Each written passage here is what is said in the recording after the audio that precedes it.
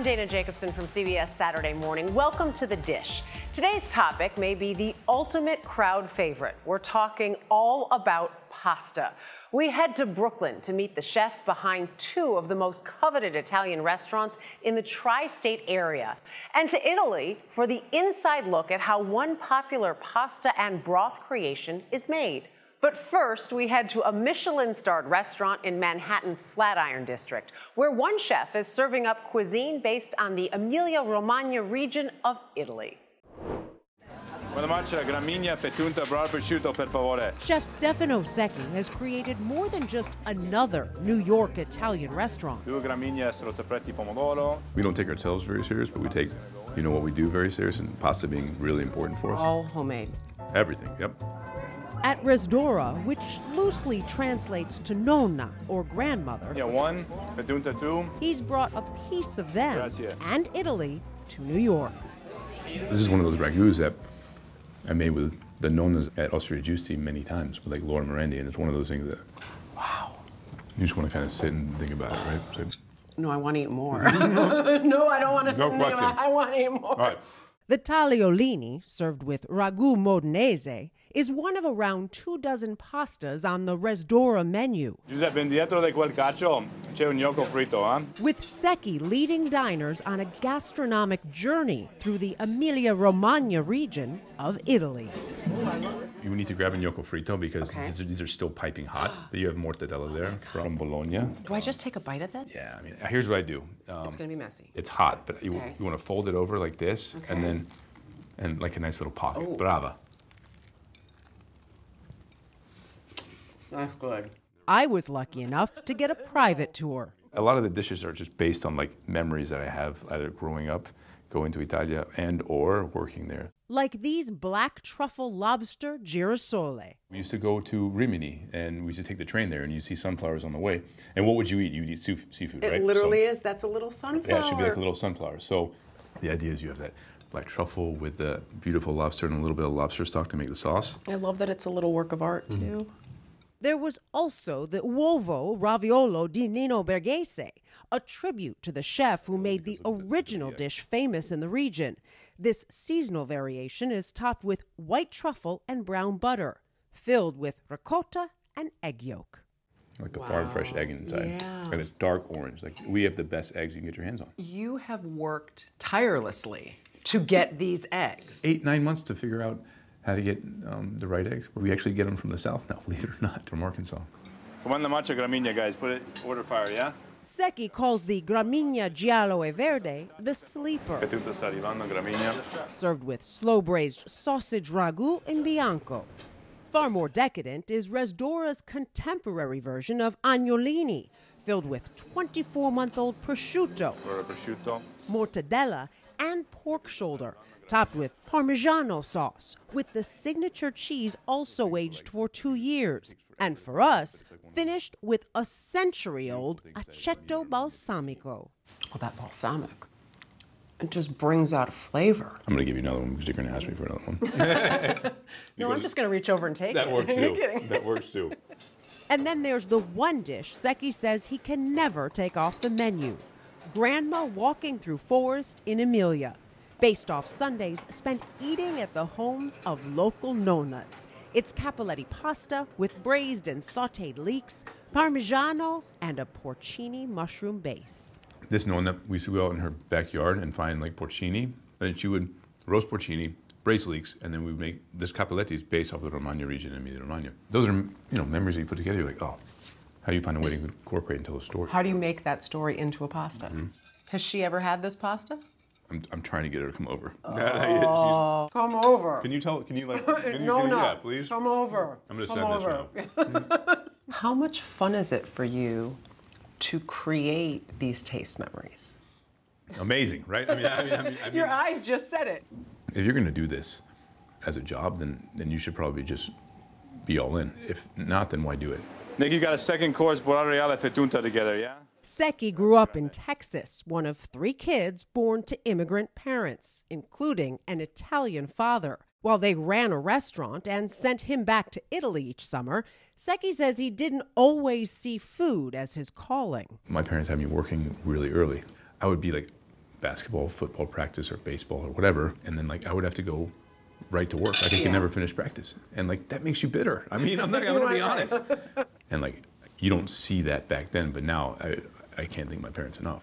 He says it all changed when he graduated high school, enrolled in the Culinary Institute of America, and moved to New York City. I externed in the city here, cooking, and that's when I was finally around places where people were like really taking it serious is when I got fired up.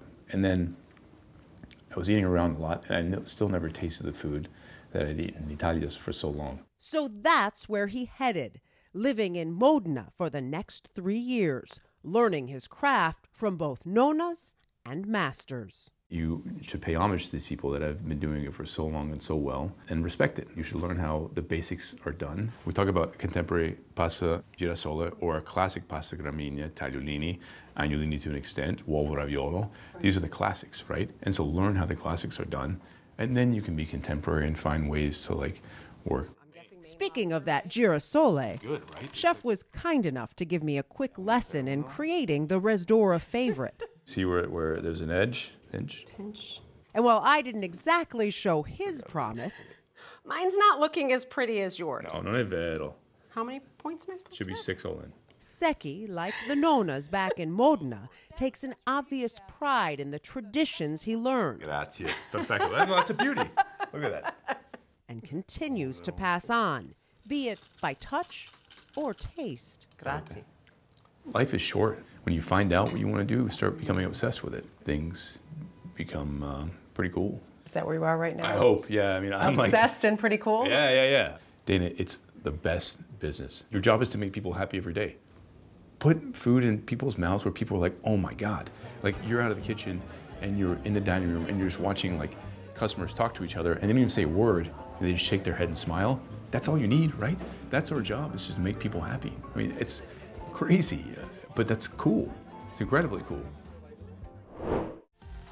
Up next, a taste of tortellini in Italy.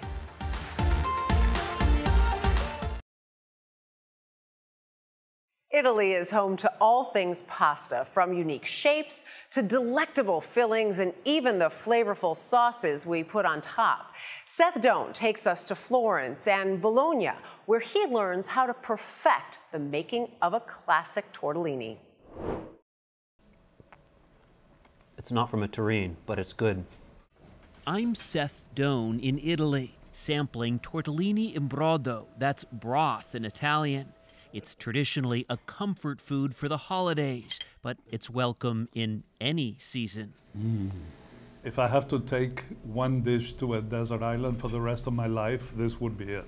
That's saying something for Rolando Beramendi, a chef and cookbook author. Did you put tortellini in brodo in your book? No, I didn't, because it's so complicated that I think it would be very difficult to translate. It's incredible. Even he leaves it to the experts. That means for a good 30 years, he's come to Trattoria Camillo, a 4-generation family restaurant in Florence, where they make it look simple. As Leonardo da Vinci said, simplicity is the ultimate art of sophistication. First, owner Chiara Mazziero gets the pasta or sfoglia as thin as possible. Then there's the filling and the flourish. And we make the triangle, close at the point. This one comes down. Tortellino, perfetto. She's made a few tortellini in her time. Just how many? Qualche milione. Some millions. And then you've got the filling here. Her recipe for the filling, ground pork and turkey, mortadella, prosciutto, and Parmesan cheese, was her father's. He was from Bologna, which lays claim to this pasta. And where it fills stomachs, storefronts, and has taken on almost mythical status. One of the tall tales of tortellini is that an innkeeper spied on Venus, the goddess of love, through a keyhole, and then created a pasta in the shape of her navel. Today, the pasta itself is lust-worthy, and aficionados say there's only one way to truly appreciate it. You worked so hard to develop this sfoglia with the eggs and that filling. The only way is you exalt all those flavors by putting it in brodo.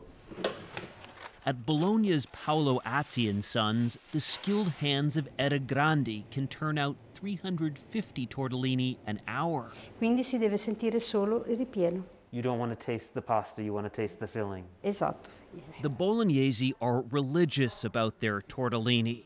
Owner Francesco Bonaga told us they had some of theirs hand-delivered to Pope Francis. Il vescovo spiega al Papa. Here he said you can see the bishop explaining to Pope Francis that tortellini must be cooked in broth. Anche il Papa ha ascoltato. Sì, The Pope listened. attentamente. Yes, he added, with great attention. The tortellini is going to absorb all the beautiful succulence of that broth. Rolando Beramendi explained the broth, vegetables and hearty cuts of beef, all strained before serving, is essential to the balance of this specialty. What's more important in this equation, the tortellini or the broth?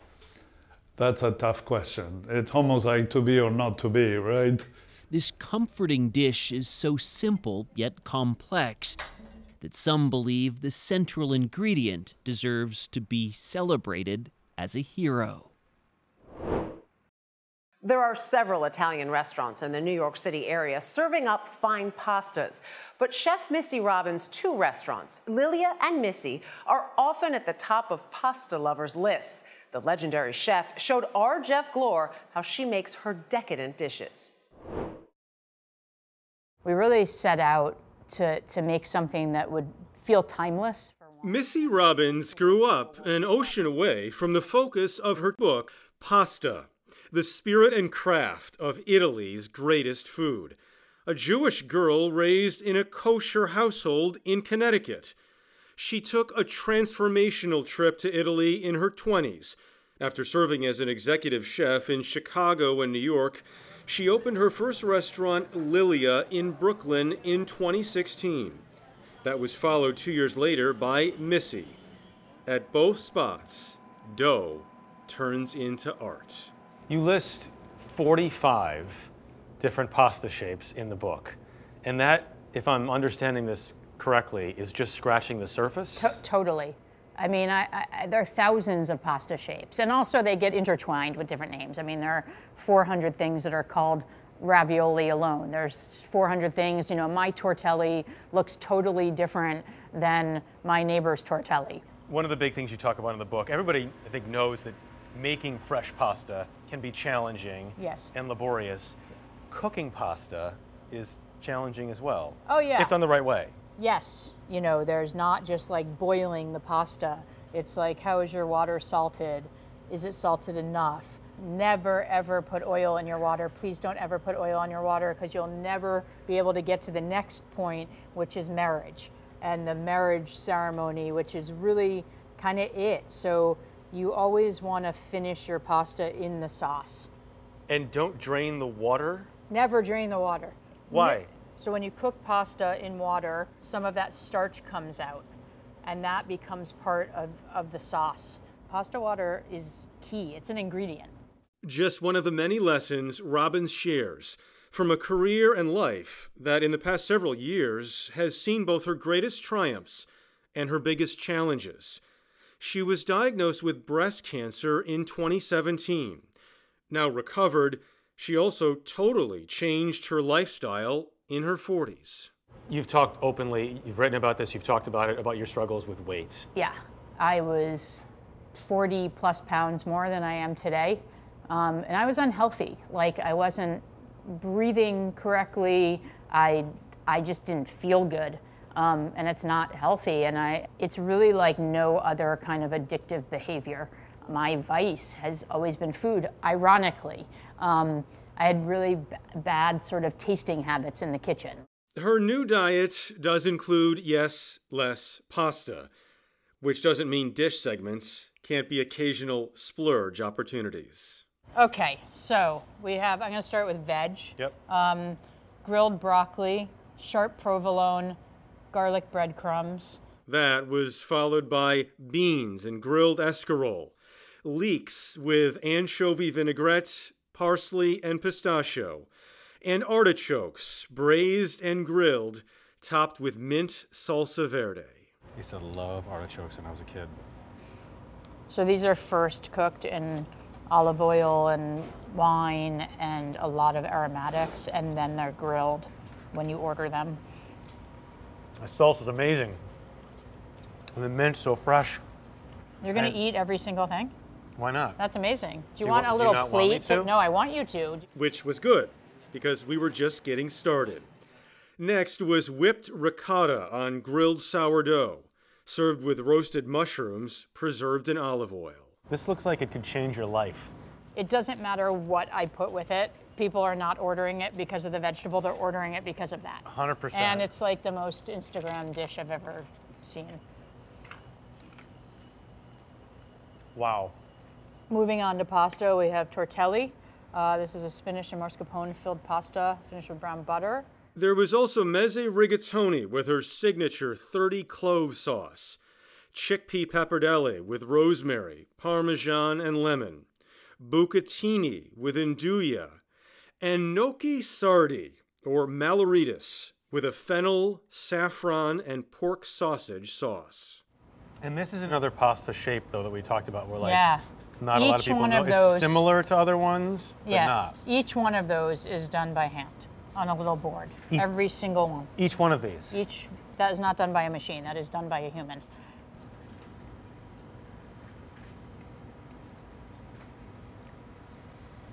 Their work is worth it. Wow, that smile. I think we just found your favorite. I think that is my favorite. My favorite, too. While you won't find it listed on the menu, the only entree available at Missy is bistecca fiorentina. It's marinated in garlic and rosemary and finished with olive oil, lemon, and fennel pollen. All that was followed by a presentation of 7 different kinds of gelato, one featuring olive oil. Olive oil ice cream. Yes. Gelato. Excuse me. We also had chocolate chip, pistachio, espresso, fior di latte, and hazelnuts. Though for me, it was all about the mint chocolate chip. Oh, wow. Yeah. Fresh mint. Oh my gosh. This is novel and really cool, but that's my favorite. All right, we'll keep going. We did.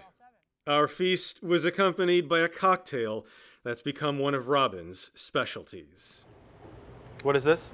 This is the Missy Spritz. This is the Missy Spritz? Yes. To pasta. Thank you so much for having me. Are you going to try the steak? Oh, yeah. After the break, we take a closer look at the plethora of pasta shapes. This is The Dish.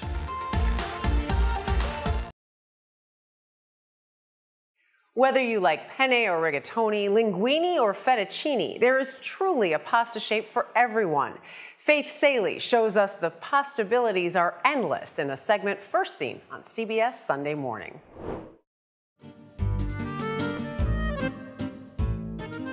Pasta.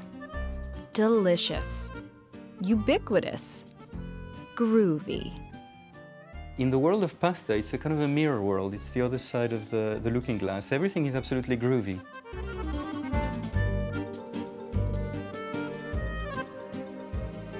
This one is called capelletti, little hats. Architect Georges Legendre finds pasta's curves a delicious departure from the right angles of the everyday world.